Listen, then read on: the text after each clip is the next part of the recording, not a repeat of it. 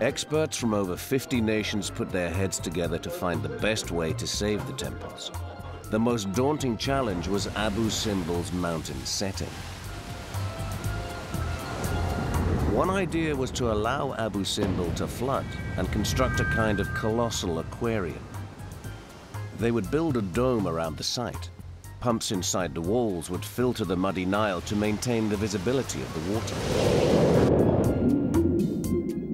Observation galleries would allow spectators above to peer down onto the submerged monument.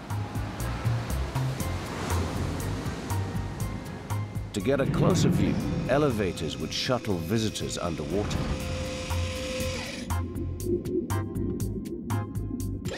The biggest problem with this plan was that the temples are carved in sandstone, which is very porous.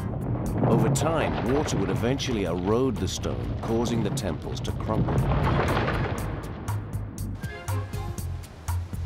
They began to realize the only way to save the temples was to move them. Engineers calculated that the flooding of the dam would raise water levels by 60 meters. To guarantee their safety, the temples would have to be raised by at least 65 meters and moved 200 meters inland. It seemed like an almost impossible problem.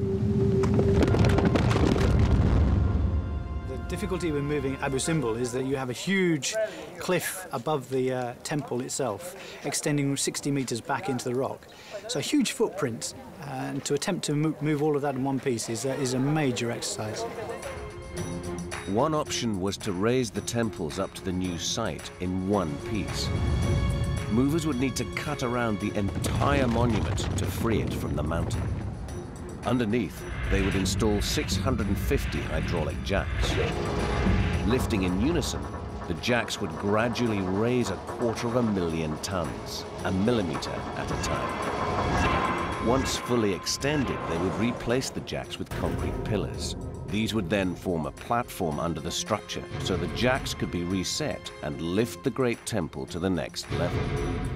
They would need to repeat this 200 times. The risk was enormous.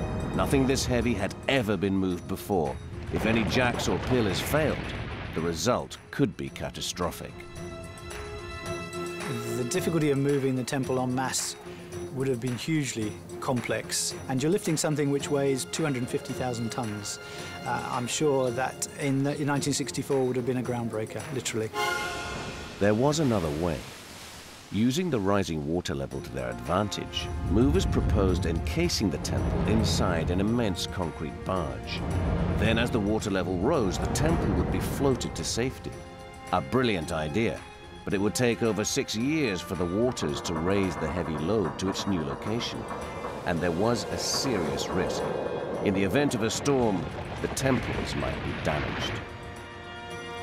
Engineers began to realize Abu Simbel was simply too heavy to move en masse.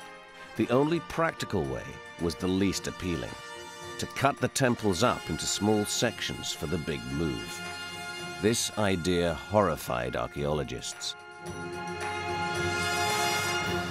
Cutting a monument is a very, very tough thing to accept. But you had to take this with that, you know, the bitter with the sweet. This was the safest one. You are absolutely sure that nothing was going to be lost. You are getting it away from the water. It's going to be on terra firma.